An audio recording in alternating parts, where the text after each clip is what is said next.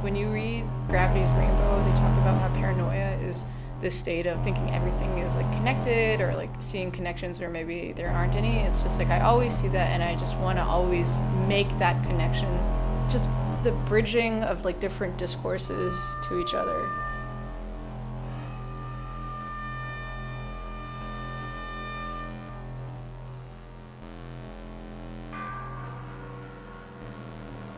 Materials themselves can be pretty inspiring. For instance, like this project just came out of the fact that I had access to spare piano parts.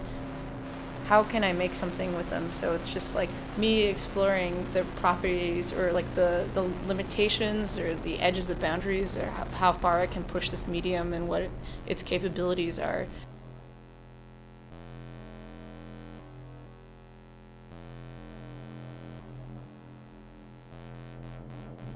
The advantage of using sound over visuals is that, you know, visuals almost always have like a reference.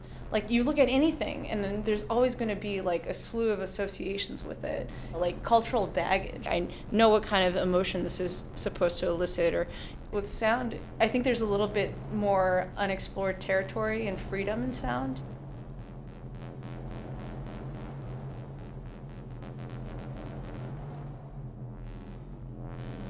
I try to think about creating a space where you don't know how to enter the sound necessarily, and how to approach it and enjoy it, or hate it even. I think in these kinds of moments of confusion, not knowing or not thinking, I think that's really great.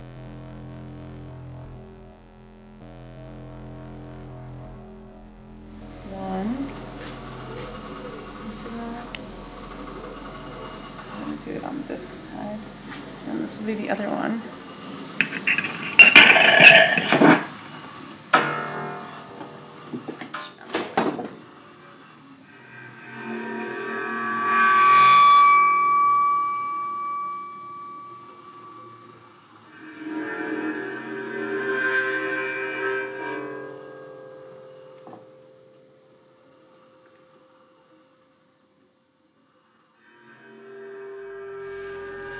Sound is invisible, but it's very tangible. Sound dissipates. It doesn't really exist. Like, so sound can only exist in a social context. Sound is just such a mysterious, cool fucking medium to work in. Yeah. I love novelty and discovery. For instance, taking the bare piano wire and marrying it with a bow, or marrying it with, you know, a mallet or something like that, and then like getting unexpected results. Like that is such a great feeling. It's just like you're discovering something, like you're doing something new for the first time. I guess that's like the kind of attitude I wish people would take into just doing things. It's like doing things for the sake of just having something new happen, just doing something instead of having it fulfill some sort of function.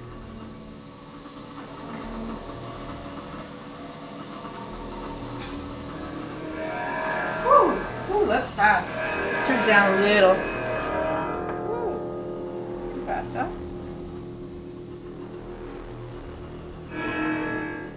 Art should not be instrumental, or like have a direct function. You know, when you're like, oh, this is my job, like I don't want to veer off course, like I want to do what I intended to do. I think it comes from this like capitalistic drive that like I frame everything in what this is valued at, what it's worth, right? So it's like important to do stuff that is not worth anything. Like, what is the intention of art? It's kind of like beautiful that it's like so open-ended like that.